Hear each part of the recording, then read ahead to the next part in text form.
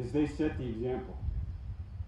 Every sergeant major, I think, believes it's his duty to keep the bar high and to live that role personally, himself or herself, every day, 7 days a week. And these two sergeants major are great examples for the rest of us, officers or enlisted. They just set the personal example in everything that they do. We want to be like them.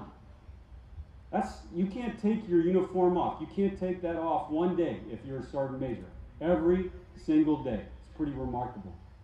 And the second thing I'll just highlight for both of these men, in particular Sergeant Major Green, because I've had the privilege to work with him for the past 6 to 8 months, is they are great teachers to the rest of us. They are mentors.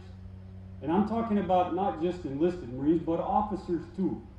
I mean, a really good sergeant major is the kind who can pull an officer aside and coach him in a way that's professional, in a way that's not out in public, but they do that quietly off to the side, and they teach us how to grow up. And I'm just thanking you, Sergeant Major, for helping the rest of us.